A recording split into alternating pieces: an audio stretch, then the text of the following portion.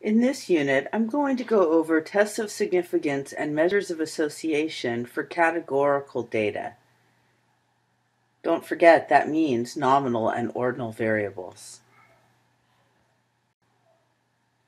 I'm going to begin by discussing tests of significance for nominal or ordinal variables. Remember, tests of significance tell you whether or not a relationship exists between your variables, not how strong that relationship is.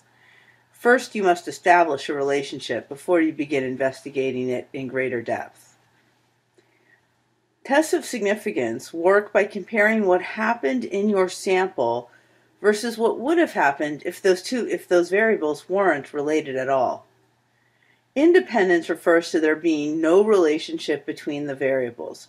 What would have happened if there were independence, and what actually happened in your sample?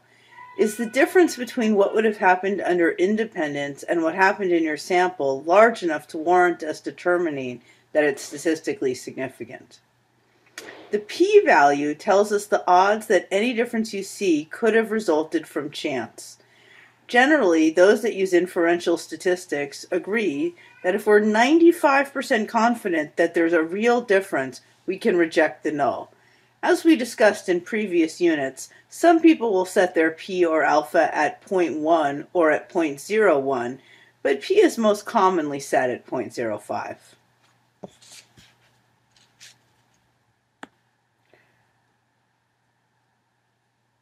For nominal and ordinal variables, chi-squared is an appropriate test of significance. In this class, this is the one we're going to use, but be aware there are other things you could be using. The value of chi-squared is always positive. It will range from 0 to no maximum value. It has unlimited potential values. A chi-squared value of 0 means that the variables are completely independent. They are not related at all. The larger the value of chi-squared, the more likely it is you're going to discover your variables are related. Remember, we're not going to look at the actual value of chi-squared to get our result. We're going to look at the p-value, or the significance. If that's less than 0.05, we can reject the null.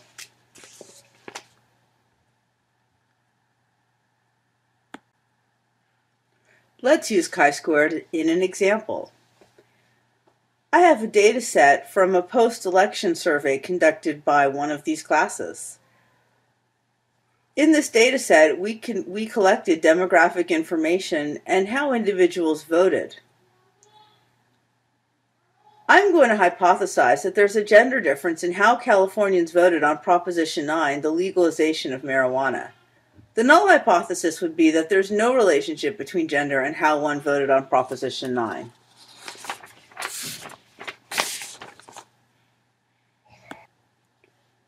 First, let's take a look at a cross-tabulation of gender by how one voted on this measure. Remember, we're going to follow the Dr. Ick rule. The dependent variable is going to go in the row and the independent in the column. Obviously, gender is the independent. In this sample, we had so few transgender people that I had to eliminate them from the analysis because we wouldn't have been able to make any assumptions about them based on our data. What do you see when you look at the cross-tabulation? Right off the bat, it looks like there might be a relationship.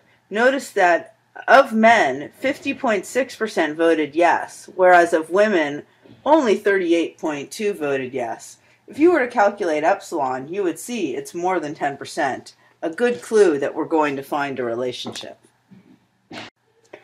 Remember, I said that chi-squared worked by comparing what happened under independence to what happened in your actual sample. How would you calculate what would have happened under independence if you wanted to know? For any cell on the table, to figure out what would have occurred under independence, you multiply the row total by the column total and then divide that by the total number of people in the sample. This is your prediction for independence for each cell. For example, 115 women voted yes on Proposition 9. Under independence, we would predict that 301 times 232 divided by 532, or 131, would have voted yes under independence. That's a bit more. So is there a statistically significant relationship? Can we reject the null? In lab, we've gone over exactly how you produce these tables. Let's take a quick look at the results. As you can see in this chi-squared table, our results are indeed statistically significant. How did I know that? Well, I looked at the asymp sig column. Notice for Pearson's chi-squared, the actual value is 8.8 with 2 degrees of freedom. That's that column labeled DF. In the final column, the asymp sig two-sided, you can see that chi-squared's p-value is 0.012. 0.012 would be less than 0.05. Therefore, I can reject the null. My hypothesis was supported. Now that we've determined a relationship exists, the question is, how strong is it? Our test of significance didn't tell us anything about the strength of the relationship. For this, we need the appropriate measure of association. Measures of association for nominal and ordinal variables are based on the concept of proportionate reduction of error, often referred to as PRE measures. In this case, what we mean by this is that information about one variable can improve our prediction of the other. If I know your score on the independent variable, I'll make a better guess at what your score on the dependent variable is likely to be. In other words, I've reduced the error I've made by some measurable proportion. The better my guess gets if I know something about you, specifically your score on the independent variable, the stronger or higher the measure of association is going to be. This slide gives us the conceptual formula for measures of association for nominal and ordinal variables, and it's the actual formula for lambda, the measure of association we're most likely to use if we have two nominal variables. In this case, we take the errors of prediction you make when you ignore the score on the independent variable, you just guess, minus the errors of prediction made when your prediction is based on the independent variable, divided by the number of errors you would have made when you ignored the independent variable. Don't worry, I'm not going to test you on the formula.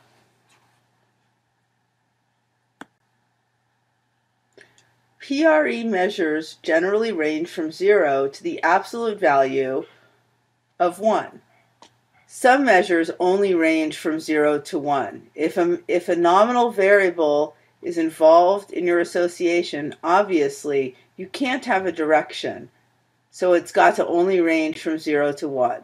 If you have two ordinal variables involved, your measure of association might range from -1 to +1. In this case, the closer the value is to 0, the weaker the association. The closer the value is to either negative or +1, the stronger the association. A PRE of 0 indicates no association at all. A PRE of plus or -1 indicates perfect association between those variables. That would mean you would be correct 100% of the time if you use the independent variable to predict the dependent variable. This is my handy guide for interpreting the strength of measures of association. You'll notice it's slightly different from one of our textbooks.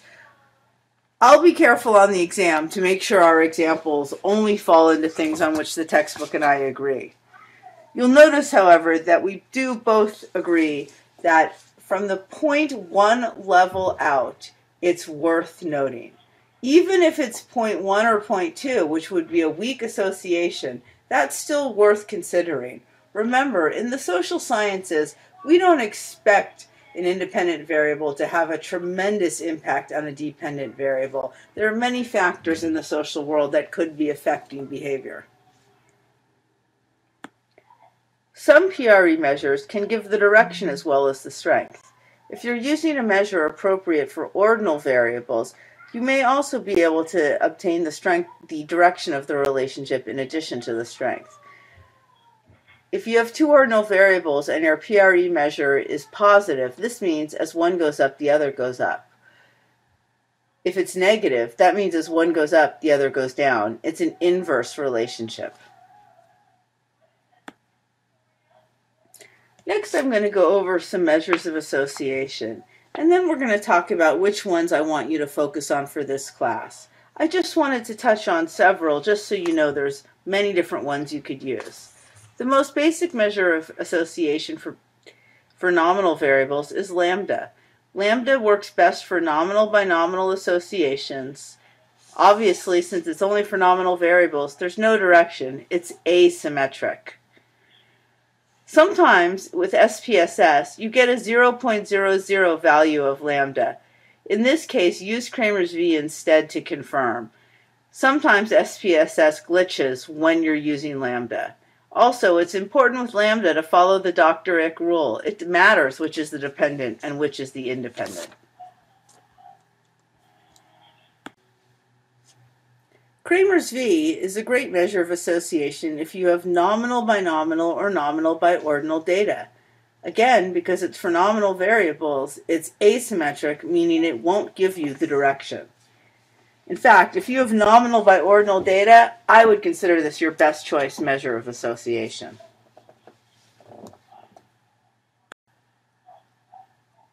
The contingency coefficient is another measure of association that can be used with nominal and ordinal data. However, the upper limit on this one depends on the number of columns and rows in the table. This can be confusing for novices, therefore I'd suggest using Cramer's V. Phi is also for nominal or ordinal data.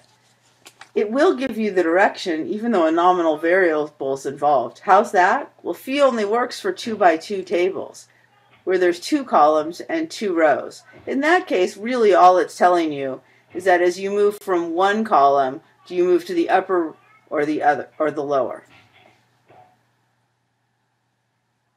Phi is your best choice for 2x2 tables. Gamma is the appropriate measure of association for ordinal by ordinal or ordinal by dichotomous nominal variables. It's symmetric, so it will give you the direction as well as the strength of the relationship. If you're working with ordinal by ordinal relationships, we're going to be using gamma for this class. Summers D also works for ordinal by ordinal associations, but it's asymmetric, so it won't give you the direction as well as the strength. So why not use gamma and get the strength too? Kendall's tau B is also appropriate for ordinal by ordinal data. It's symmetric, meaning it will give you the direction as well as the strength, but it's only appropriate when the number of rows and number of columns are equal. Again, this can be a little confusing when you first get started using this kind of measure. Therefore, let's just use gamma for this class. Kendall's tau C is also an appropriate measure of association for ordinal data, and like Kendall's tau B, it's symmetric, so it'll give you the direction as well as the strength. However, you can only use Kendall's tau C when the number of rows and number of columns are not equal. Again, a confusion. Let's use gamma. Now in our example, we have nominal by ordinal data. Really, it could be considered a 2x2 if I had made not voting a missing option. In this case, though, since we have not voting as a valid option, I have a 2x3 table, and I'm going to use Cramer's V. We can see in this table that the results of Cramer's V is 0.129. Weak, but worth noting. So gender is part of the picture as to why this proposition fails.